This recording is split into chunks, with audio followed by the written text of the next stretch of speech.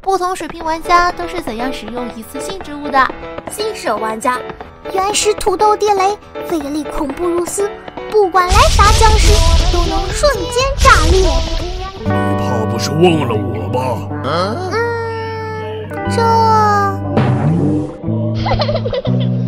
高手玩家，文火锅，一夫当关，万夫莫开，再配合上小绿豆，有谁能扛住5000巨人的一下？呵呵，不好意思啊，又是我。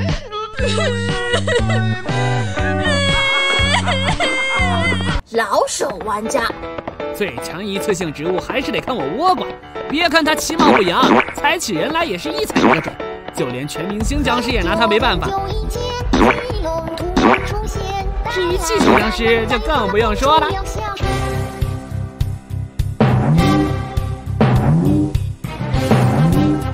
666 RNB 玩家，又以为我要用黄瓜吧？不好意思，都搞错了，岩浆番石榴才是一次性植物中的神。不同水平玩家都是怎样使用陈贝贝3大阵法的？新手玩家，八门金锁阵，陈贝贝的成名绝技，今天终于被我小娃学会了。8颗坚果衔接而成，太极生两仪，两仪生四象，四象生八卦。你是个锤子。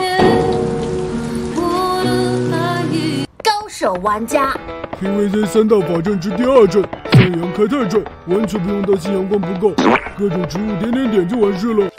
2000 years later， 到底是你点点点，还是我吃？